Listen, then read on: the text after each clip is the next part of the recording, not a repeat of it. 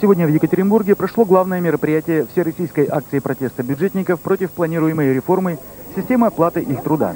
Акция началась еще вчера и продлится завтра, а сегодня в 3 часа пополудни состоялся очень кратковременный, минут 20-25, но беспрецедентно многолюдный пикет возле здания полпреда президента с участием делегаций врачей, преподавателей, студентов, работников культуры из пары десятков городов Свердловской области и делегаций соседних Тюменской, Курганской и Челябинской областей. Людская толпа росла буквально на глазах. По нашим осторожным прикидкам собралось около 4-5 тысяч. По более решительным оценкам профсоюзных лидеров, сославшихся на данные ГУВД, число протестующих превысило 7 тысяч, как и планировалось заранее. Не помешало даже чувствительное похолодание. За общественным порядком бдительно наблюдали 500 милиционеров. Кстати, делегация их коллег из милицейского профсоюза ГУВД также присутствовала в огромной толпе. Собственно, пикет у полпредства был по большей части просто удобным местом собрания, огромной колонной, и представители полпредства не планировали выходить в народ. Но позже, когда огромная колонна уже двинулась в путь ко Дворцу молодежи, к месту митинга, заместитель Петра Латышева Владислав Туманов вышел к организаторам, и те вручили ему свою петицию. Мы пришли сюда, в Екатеринбург, для того, чтобы участвовать во всероссийской акции протеста в защиту системы образования в нашей стране. Дело в том, что финансирование образования оставляет желать лучшего. Заработная плата учителя крайне низкая. Какого ученика мы выпустим в такой ситуации? Государство, которое не финансирует образование, оно обречено на большие проблемы.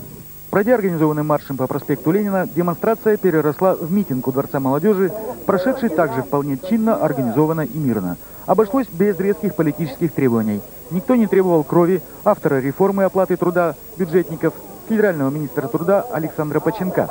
Наиболее резкие требования ограничились лишь предложением на плакатах поменяться зарплатой с Поченком. Были подобные предложения, обращенные и к народным избранникам.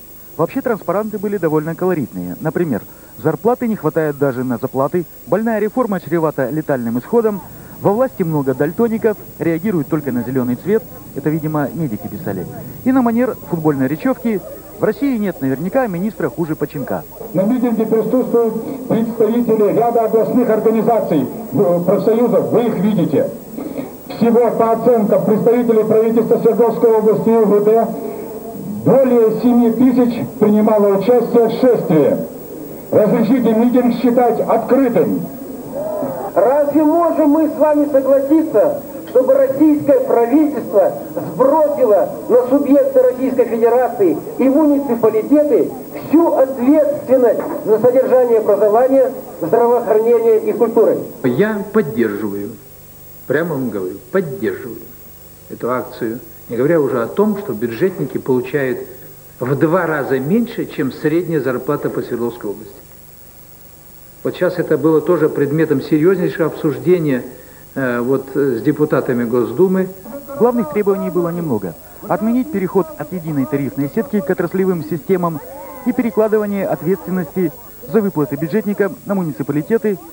Иначе это неизбежно приведет к тому, что за один и тот же труд учителя, например, будут получать одинаковые российские деньги, но в разном размере в зависимости от местности. Во-вторых, требовали поднять зарплату в 1,5 раза с 1 апреля, а с Нового года ее удвоить. Для студентов, тоже активно участвовавших в акции, требовали тотального увеличения стипендий.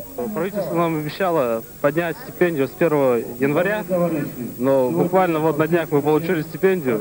Стипендию нам не подняли. В общежитии не дают комнаты, жить негде.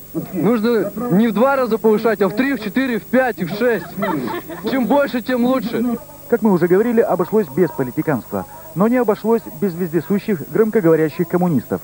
Правда, их успокоили довольно быстро. Никаких даже маломальских эксцессов не случилось.